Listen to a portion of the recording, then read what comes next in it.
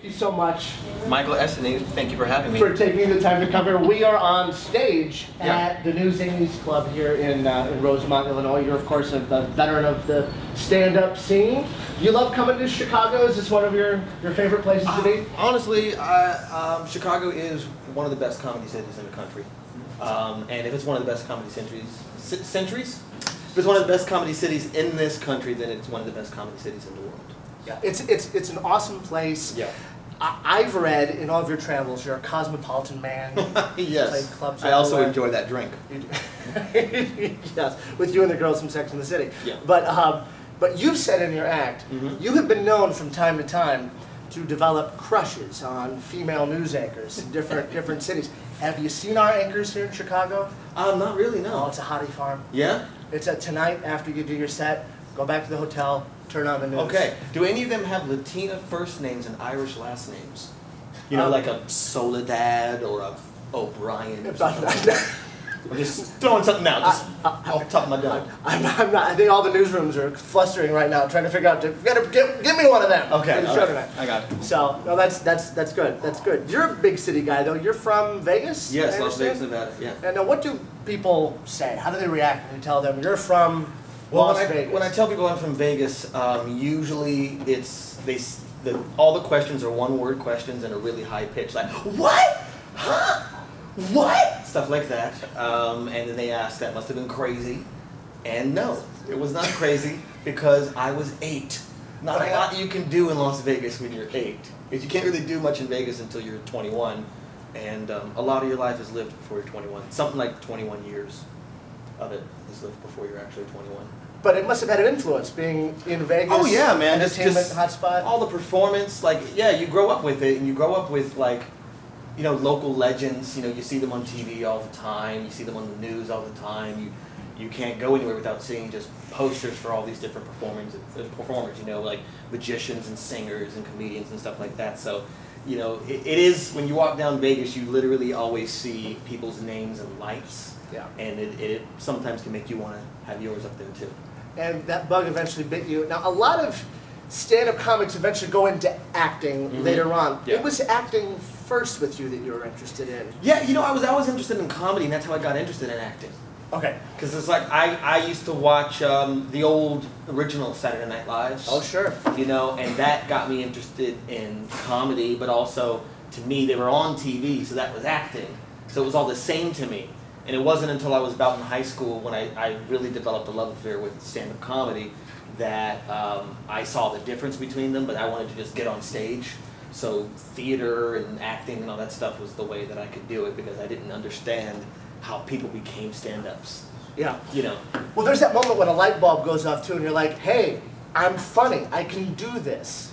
When did that light bulb hit you? That light bulb hit me probably in the 8th grade. We used to have something called Read Magazine in our classes. I don't know if that was the national thing or what, but I guess maybe they just didn't think that we as 8th graders could really comprehend American classic novels. So sometimes they'd give us these pamphlets that summarized them or turned them into scenes. And so I was always asked, since I could read off the page without making any mistakes, to be the lead in all these different things, and I would crack jokes and I would improvise and put things in there. And everyone's like, "Oh!" That's my impersonation of my 8th grade class, just laughing with their hands on their spleens.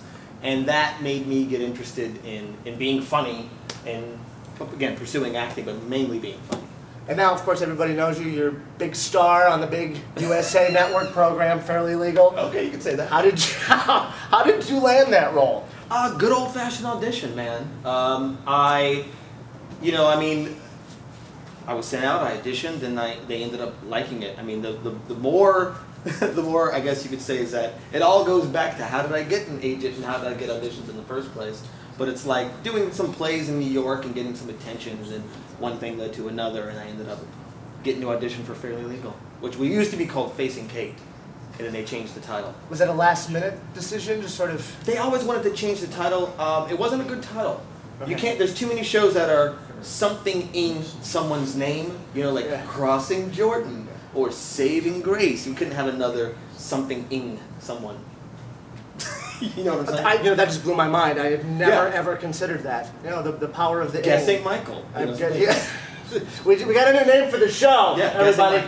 Yeah, all right.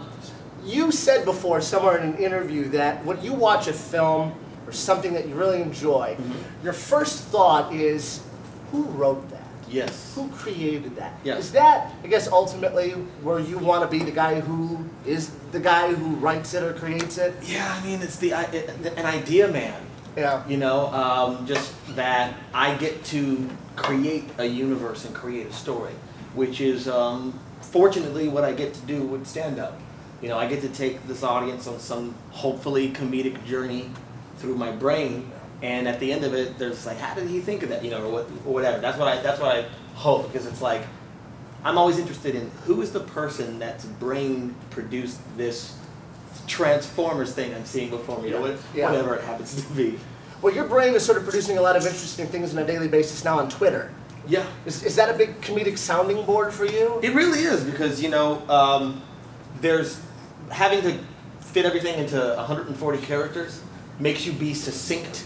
Yeah. And try to, it's really perfect for joke structure. You know, it's coming up with setups and punchlines, and having to do it so much, it's a really good writing exercise. And then, of course, interacting with other comedians and, you know, tagging each other's jokes and retweeting or favoriting and stuff, and seeing where, it's always interesting to see what it is that people like.